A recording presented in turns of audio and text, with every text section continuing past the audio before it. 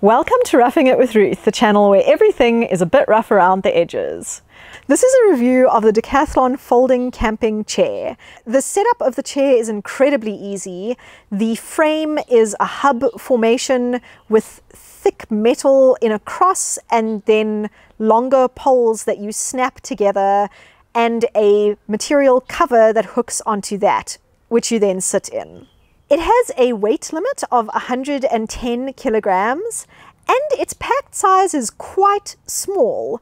On the packaging, they claim that the chair weighs 1.1 kilograms, and on my kitchen scale at home, it weighs just under that. It was like 1,092 grams or something like that, so that seems pretty spot on to me. I find the chair reasonably comfortable. I think that if you have a slightly larger build, it might not be as comfortable for you as the seat is pretty narrow. The material part of the chair also has mesh built into the sides, which is supposedly to help you stay a bit cooler. But I must say that that particular mesh on that chair feels very plasticky to me. So when I'm sitting in it, it doesn't really make me feel cooler. In fact, I feel like I sweat more where I'm touching that plasticky mesh than on the place where I'm touching the more canvas type material. Something that did happen to me while I was using this chair around a campfire is that an ember got blown off the fire, landed on the chair, and immediately burned a hole through the material. I'm not sure if this was just unlucky and that any chair would have had a hole burned through it. I did have another 2 chairs around the campfire at the time from NatureHike, and they have a different type of canvas material and they didn't have any holes in them at all.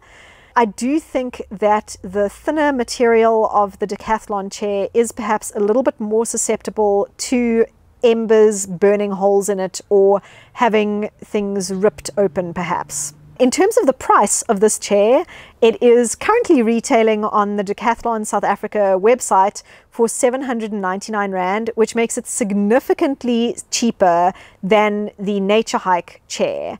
And that is really nice.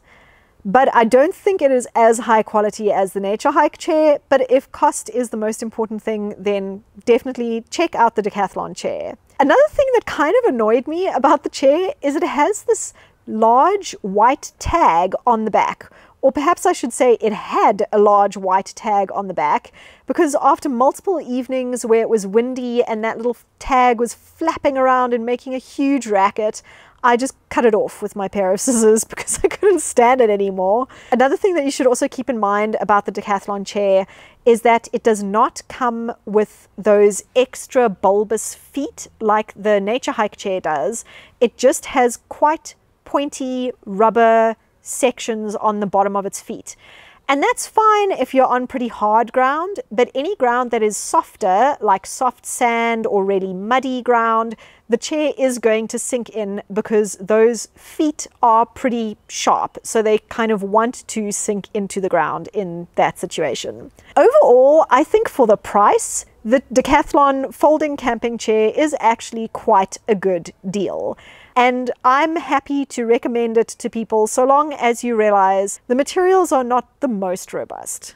I hope you enjoyed this video. If you would like to see more from me, then you can click on my channel name to see videos that I've made in the past, or you can subscribe to my channel to see videos that I'm going to make in the future.